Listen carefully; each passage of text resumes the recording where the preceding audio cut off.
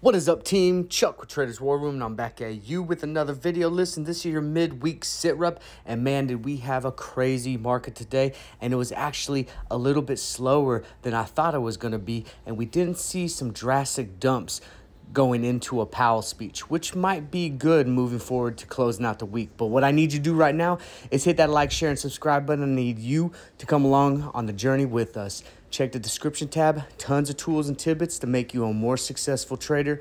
End goal has always and forever will be to be better prepared today than we were yesterday. Now, if that sounds good to you and you're ready to rock it with us, all I got to say to you is follow me and let's go to war.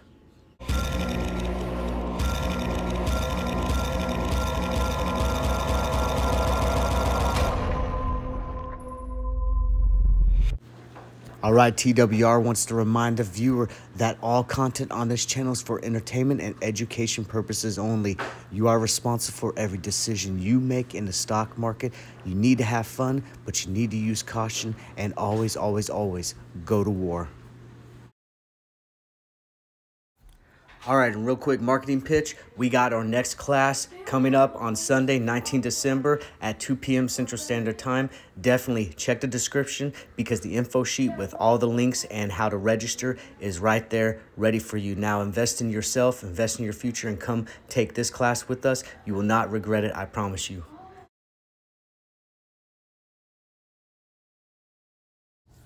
All right.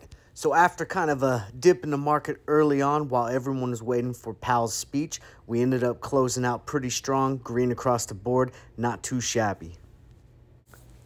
Here are your movers and shakers. By no surprise, of course, Apple, SPY, the Triple Q, all those were highly regarded in talking points and did fairly well out there today.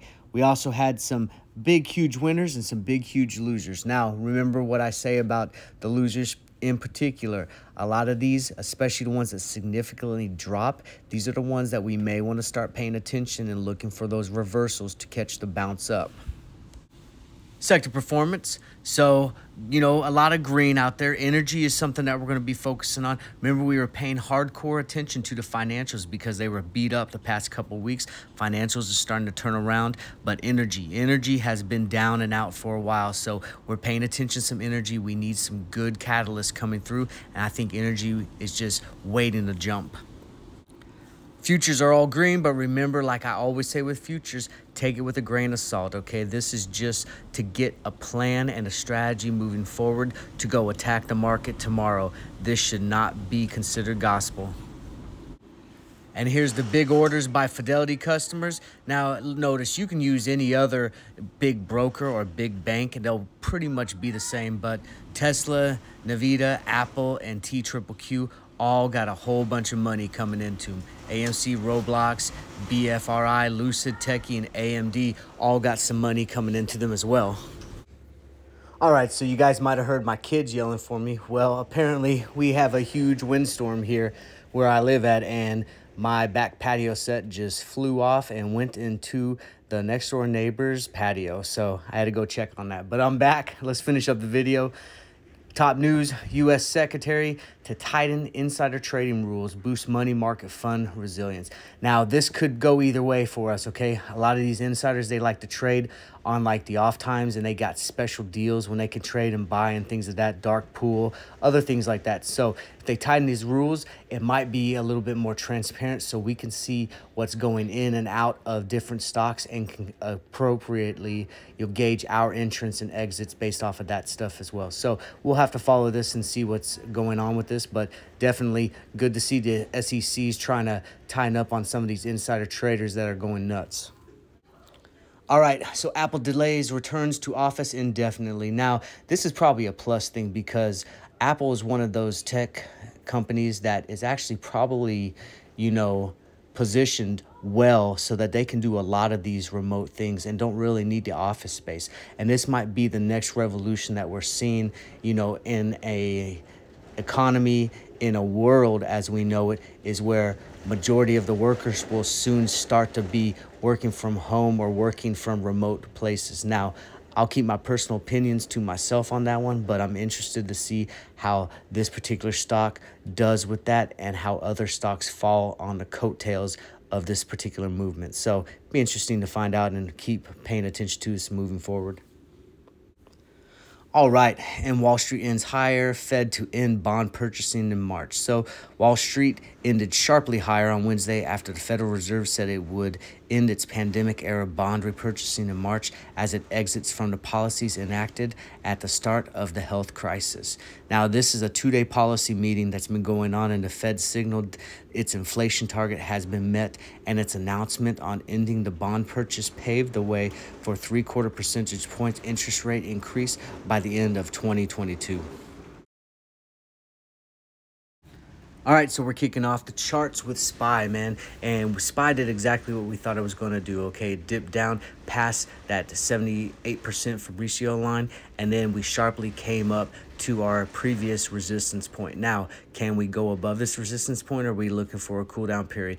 I don't know. We'll have to see what it does tomorrow. But if we're looking at the indicators, we look as though that our MACD is kind of flat. Our money flow is kind of leveling out at a consolidation area, and the RSI is at 57. So we got some room to definitely go up.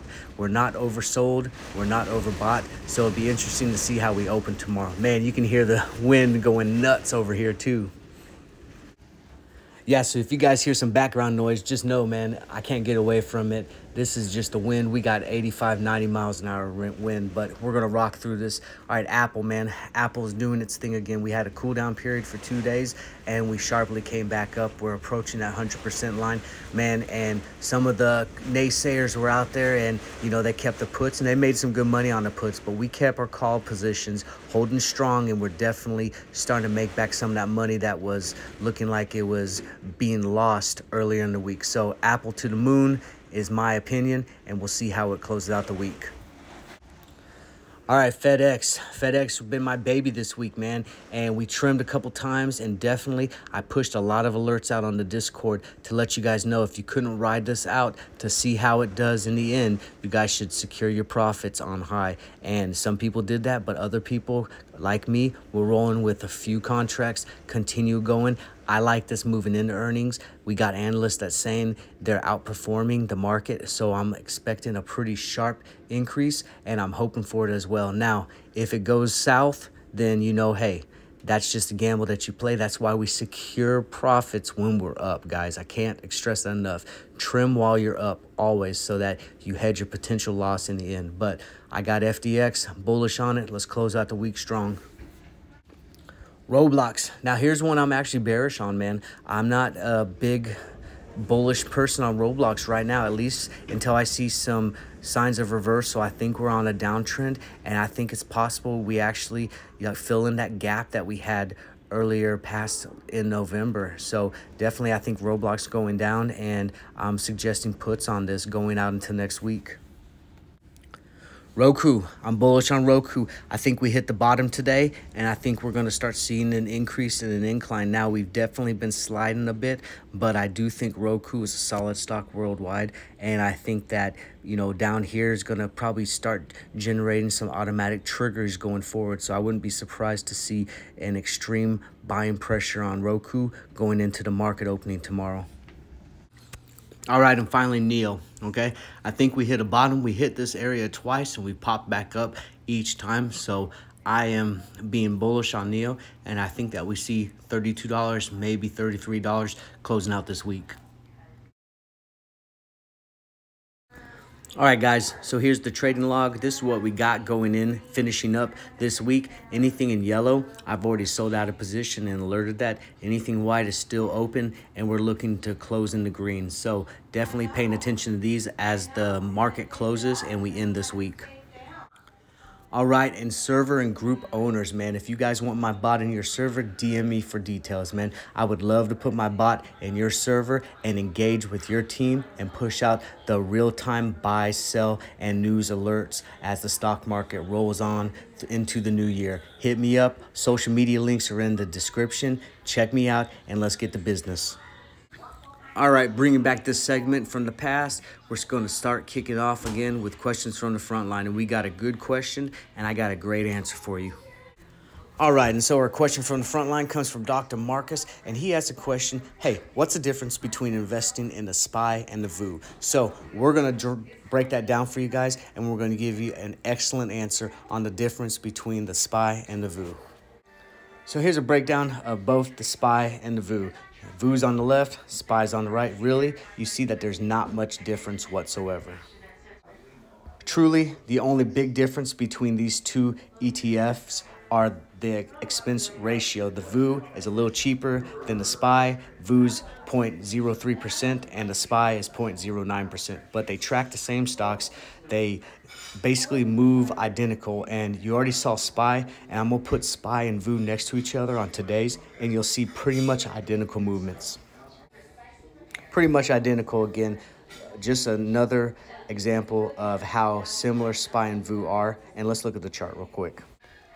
All right, so here's the VOO. Take a look at it, and then I'm going to show you the SPY, and you're going to notice pretty much the same exact movement on the SPY as the VOO. So really, honestly, other than that expense ratio, nothing is different between these. Very subtle changes between each of these ETFs. And there's the SPY. Like I said, almost identical. So pay attention to that. Really no difference. Get into whichever one that you want. But if you want to own a particular ETF, you don't want to just trade it, but you want to own, the VOO has a lower expense ratio per shares owning that ETF. All right, and that's the video, man. I want to thank you guys for coming along with us in the journey and showing loyalty to Traders War Room. Remember, here at Traders War Room, we look at the stock market like it's a war zone. Stocks and sectors are our battles, and we do it together as a team. Attack, conquer, destroy, and we're always, always, always looking for those high-value targets to give you the best bang for your buck. Now, if that sounds good and you're ready to join a true community that wants to grow, learn, and share together with like-minded investors, then all I got to say to you is follow me and let's go to war.